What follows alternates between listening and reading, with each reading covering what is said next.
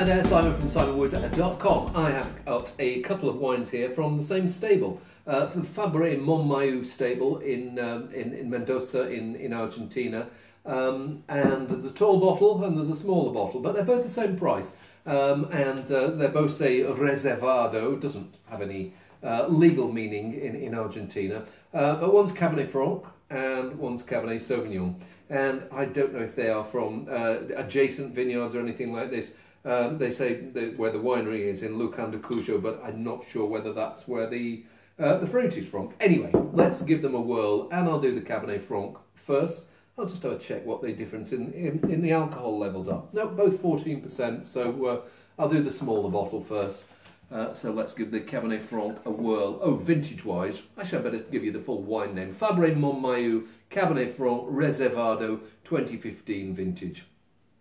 Dark berries, a bit of blackcurrant, a hint of cocoa, it's 3 years old now. We're in April 2018, so 3 years since the grapes were picked, and it still feels like it's a juicy youngster. There's a little touch of reduction there that makes me think that I'll pour it out and it's going to get even better with time to breathe.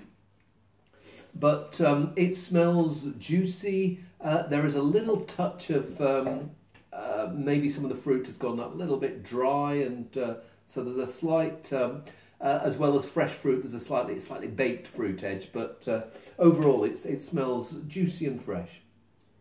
Good rather than great. I miss maybe a little touch of the Cabernet Franc fragrance.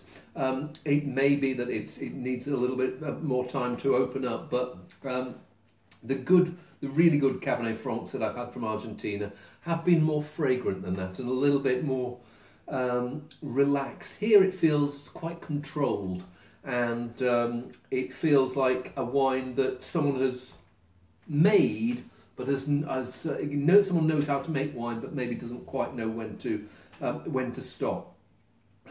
There is this perfectly pleasant flavours, but it just feels a little bit controlled. Have another slug and see what I think.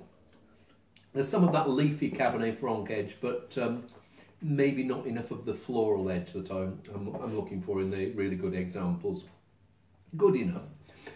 Second one. So this is it's not labelled Fabre Montmayou. It's labelled HJ Fabre, but it's the same organisation. And it's Reservado Cabernet Sauvignon 2015. So let's give this one a whirl. Riper, plumper, plummier compared with the Cabernet Franc. There's almost a bit of it that maybe you've gone a little bit too ripe, and you're getting some of these slightly bruised, almost maybe a touch of raisin fig in there, as if some of it's gone really ripe and squishy.